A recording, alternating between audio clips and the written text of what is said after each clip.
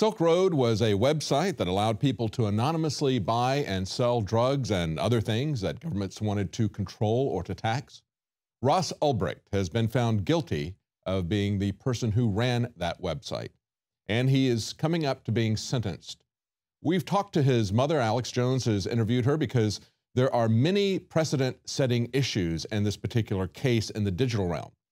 There's the issue of transfer of intent. He was just running a website. Did that make him a drug trafficker? There's also the issue of whether or not digital evidence can be used in a drug case, even though it can't be used in a banking case. And then, of course, there's also the issue of what constitutes possession of Bitcoin or other cryptocurrencies. But there's also more mundane issues that we all come across all the time, and that is our violation of our Fourth Amendment, although they find new ways to do this in the digital realm. These are issues that affect all of us. We've reported many times about the government's warrantless search using Stingray. And of course, everyone knows about the NSA and those warrantless searches. But also in this trial, there were issues of documents being dumped at the last minute so the defense could not see it, evidence being withheld from the defense that could have cleared Lyn Ulbricht. And of course, a large part of that is the criminal investigation now into two of the agents that were lead investigators in the conviction. These agents have been charged with wire fraud, money laundering, and falsifying government documents. Do you think that if they're going to falsify government documents, that might have an effect on the fairness, on the justice of the trial? We're going to talk to Ross's mother, Lyn Ulbricht. She has put together a site, freeross.org, and that's a place where you can get to know what these issues are, how they affect you, and also help them in their defense, because this is something that, as I said, is going to affect us all. There are large principles involved here. Joining us now is Lyn Ulbricht. Thank you so much for joining us, Ms. Ulbricht. I'm so sorry that you're going through this. I know this must be a very difficult time for you. Yeah, it's very, very challenging, but thank you. I appreciate the opportunity. Now, of course, there's a lot that's on the line. Your son's sentencing is coming up May 15th. It's possible that he could get up to life in prison with all the charges that they've added. And of course, I think it's important for people to understand there was a lot of talk about murder for hire and things like that, but they limited this strictly. If you look at the things that they indicted him, charged him with, and found him guilty of, it all boils down to drug charges and then adding to that with conspiracy charges. But there's a lot of important precedents about this. I think as we see now, there was a lot of evidence that was not allowed to be presented. The way they handed the evidence to the prosecutors was, I think, very egregious. It looks like they were trying to dump this on them at the last minute, and we can talk about that. But there's also important precedents that are being set in terms of websites, in terms of digital evidence, and I want you to speak to that briefly. Sure, and just let me make the point, yes, he was not charged for murder for hire. Yes. And I believe it's a smear tactic. But anyway, as far as precedent, there are several important things going into the digital age with this case. First of all, most of their evidence was digital. It is totally, you cannot authenticate digital evidence. You do not know who wrote a chat, email, screenshot, and actually the Supreme Court has thrown out cases based on screenshots. It's too easy to Photoshop it. Yeah. And of course, before we go any further, we need to point out that one of the things we're going to be talking about are these federal agents who have now been indicted. And that was never allowed to come out during the trial. And it was one of those agents who was actually now involved in the murder for hire scam, not your son. Yes, that's what the prosecutors are alleging. Yes, go ahead. I'm sorry. Yeah. Talk. That's okay. Yeah, there's a lot to talk about because, yeah, so digital evidence. A mortgage company will not take a screenshot of a bank statement because they know how easily faked it is. This case, by accepting digital evidence, lowers the standard for evidence dramatically and makes it a lot easier to put people in prison. You cannot authenticate it. It's very easily faked, manipulated, edited. It's not reliable. And I think that really kind of highlights what I see with this particular trial here, and that is that we've seen our government routinely ignore the rules of evidence, routinely ignore the Constitution and what the law is in order to make their case, in order to get a conviction. And now we see that in the digital realm, they're even more cavalier about the way they do that. Let's talk about, there's a couple of different issues that the attorney is bringing up to get a retrial. One of those is how they got the evidence about the servers. Tell us about that, because that involves them basically hacking into it. And from what I was able to see, it looks like initially the prosecutors tried to cover up what they did. They hacked into it without a warrant. And when they asked them, how did you find this particular server, they lied about it. They said that it was a misconfiguration of the site's CAPTCHA that had leaked the IP address. Nobody believed that technical explanation, and eventually they admitted, well, we just hacked the site, and then the judge said, well, that's okay. You didn't have a search warrant. We'll allow that evidence. I think they said, even if we did. I don't know that they've actually admitted. They said, even if we did, it's okay. Yeah. We can do that. Yeah. So, you know. Don't have to have a search warrant. Yeah. And they put people in prison for hacking into. Yes. Yes, exactly. So, and it's also a question of an FBI agent lying under oath about how he found the server. And then you wonder, what else are they lying about? I mean, he said how he found the server, and experts all over the world said it was gibberish, a lie, inconsistent with reality. It did not compute. And, so they went into this, and they didn't have a particular search warrant for this. They just basically hacked into it. The judge says, that's okay, even though you don't have a search warrant, even though you hacked into it, you can use that. Now, when they got the physical evidence from your son, they did that with a general warrant. Explain to the audience why that's important. Well, in the Constitution, the Fourth Amendment specifies that a warrant must particularly describe what they are looking for. They can't just go in your house and rummage around on a fishing expedition to see what they can find. By the way, that picture is the worst picture of Ross. That artist was not facing him, and he doesn't look like that. Anyway, we fought the Revolutionary War partly over this. It's the basis of the Fourth Amendment. And so it's very fundamental and important. And they used the same kind of general warrant to search Ross's laptop, Gmail account, and Facebook. If they'd done it in his home, through his file cabinets and desk, it would be clearly unconstitutional. So it's on his laptop, so it's not.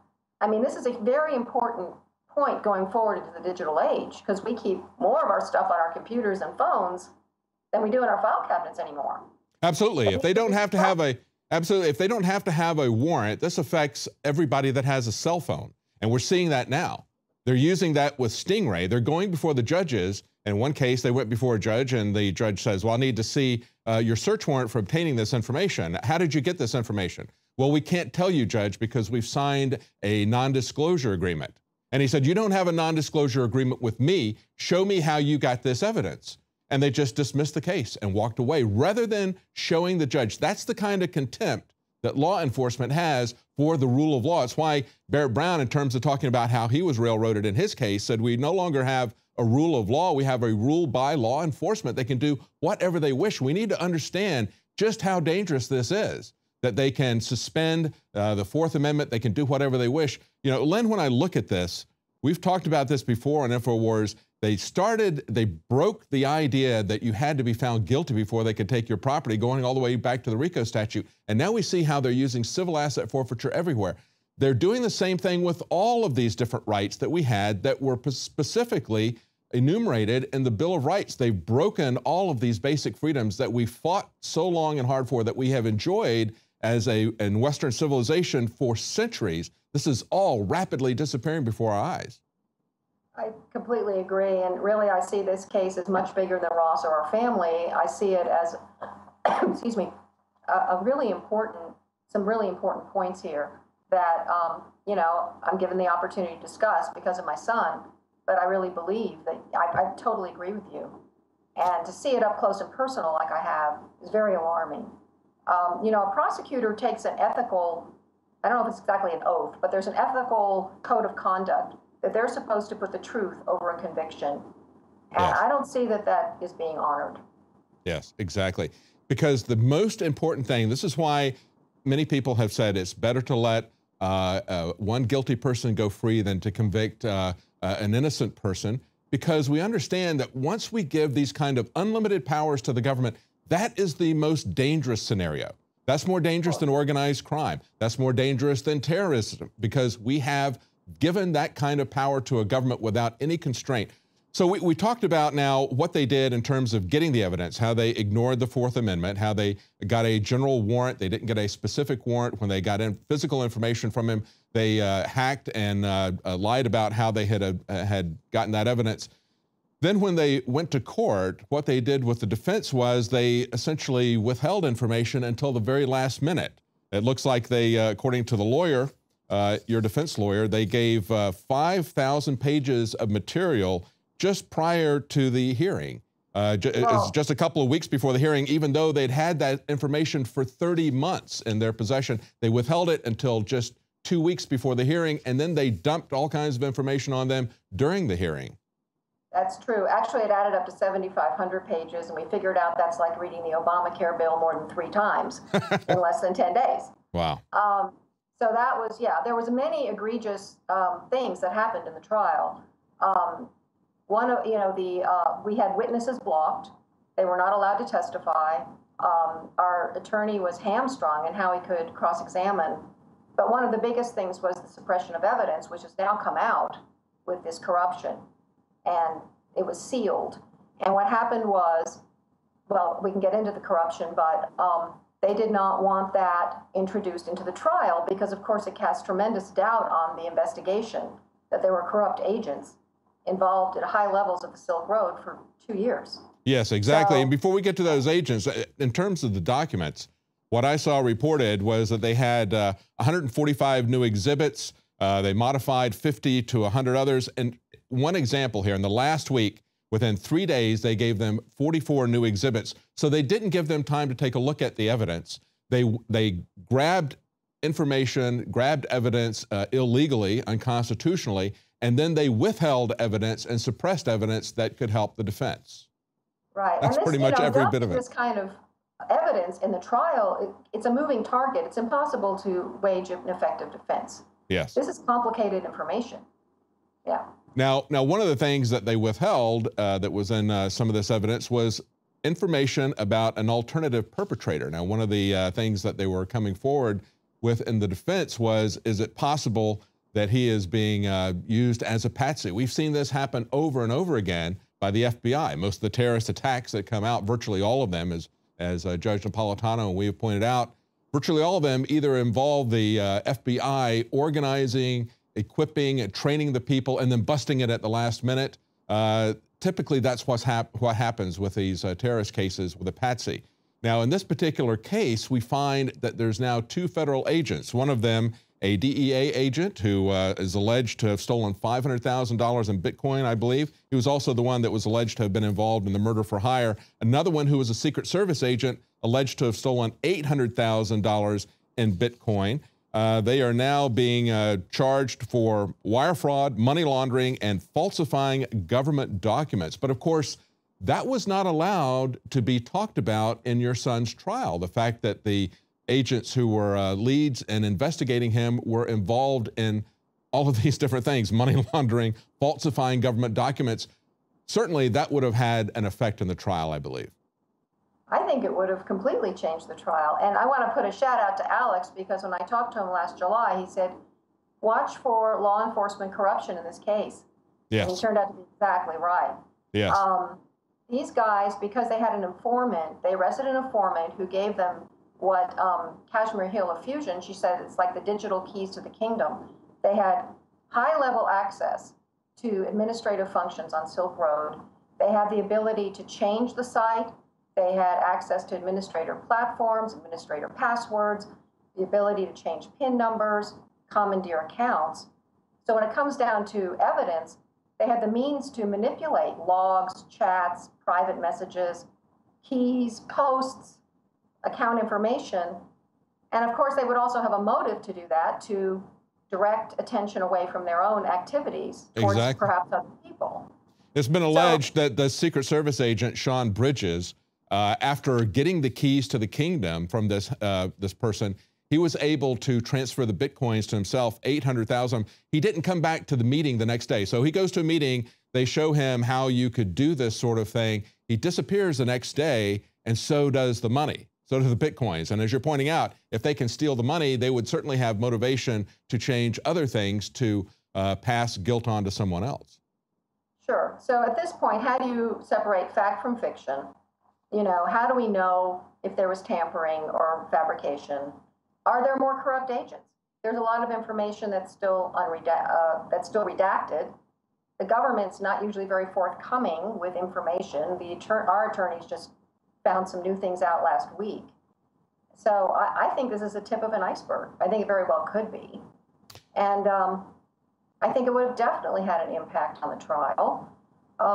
The reason was we have to seal it because it will hurt the investigation if it comes out. So our attorney said, well, okay, let's just delay the trial. You're wrapping it up in the next couple months, and then we'll have the trial. Exactly. And they said, yeah. And they said, no, because the people have a right to a speedy trial. I'm like, oh, you have a right to an better. honest trial, actually, I think, is a just trial. Yeah. Go ahead. Yeah, use one right to preclude your due process rights. I mean. Well, I think it's interesting when the Judge Forrest, issued this sealed decision, she said that any information that be disclosed about the agents, the government agents' alleged crimes would, listen to this, quote, result in significant prejudice to the integrity of the investigation. Do you think? Right. You think people might question the integrity of the investigation when these guys are stealing millions of dollars as they're investigating the crime? To me, that would be a slam dunk. Of course, if I was a juror, I wouldn't do anything to anyone who had a website that was engaged in commerce and they're not actually doing any selling. I also wouldn't send anybody to jail for life because there was drugs involved and drug selling, because I don't believe in the war on drugs. I think the prohibition has done nothing to stop drug use. All it has done is corrupt law enforcement, as we see in this particular case, and destroy our rights. I think this exactly is what's happening here, is a microcosm of what we see in the war on drugs. Corruption of the government, destruction of our rights, and agents who basically can run wild. Well, it's a complete, I mean, it hasn't stopped anyone from using drugs. No. But they keep doing it because it expands government power, as far as I can see. I mean, that's the result of it. Yes. And makes a lot of money. And, you know, I go to the prison because I visit Ross, and I see the effect of this war on drugs on families. And it's horrible. It's tragic. And these are nonviolent people, you know, who are serving decades with these draconian sentences. And it's really a national disgrace. It's terrible. You know, and you point out nonviolent and the length of the sentences that he could possibly get a lifetime sentence. I just earlier in the broadcast, I covered a shooting where it followed a high-speed chase, and one of the officers, after all the shooting was finished, after they'd shot at the car about 150 times, one of the officers jumped on the top of the car and shot the two unarmed occupants of the car 11 times in a fit of rage. Now, he's having charges brought against him, which we typically don't see in these police shootings, but the worst he could get would be 25 years. Yet your son, who did nothing to harm anyone, could go to jail for life if this stands. It's just an amazing injustice that we see in the war on drugs, and certainly the kind of roughshod practices that we see everywhere in the Justice Department, not just about this particular case, not just about war on drugs. We saw it in the Barrett Brown trial. We see it in every one of the trials, if we look closely, how they rig the system. I'm seeing it up close and personal, and I'm appalled. Well, I'm so sorry. I'm so sorry about what's happening to your son. We'll keep us posted as to what happens.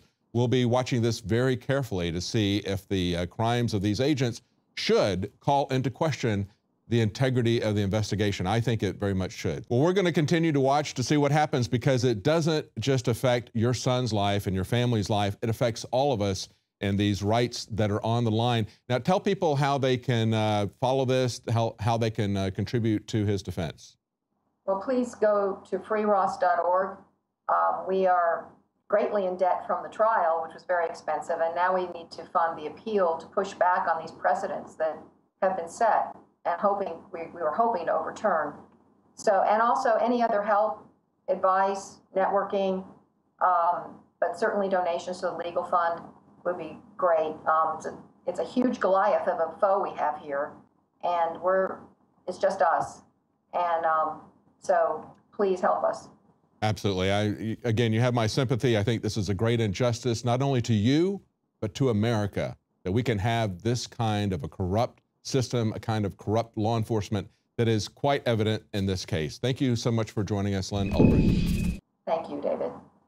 Well, that's it for tonight's news. If you're not a subscriber to our YouTube channel, please subscribe there. Of course, if you want to get the information even more quickly every night as it occurs, please support us and subscribe to Prison Planet TV. Your subscription funds the operation, and of course, it can be shared with your friends. Up to 20 of them can watch it each night, Monday through Friday, as it's broadcast. Thank you for joining us. Join us tomorrow night at 7 Central, 8 p.m. Eastern.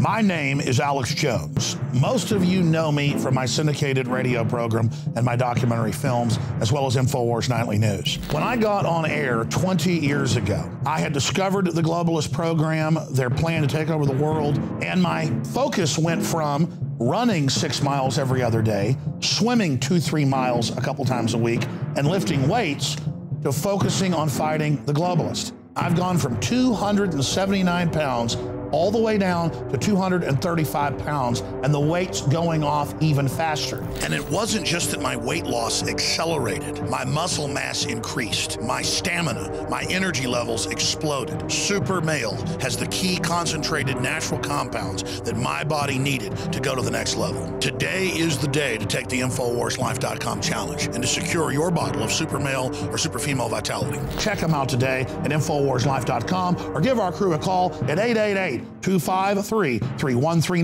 You are watching the InfoWars Nightly News, which airs 7 p.m. Central at InfoWarsNews.com. And your support is helping us defend liberty worldwide.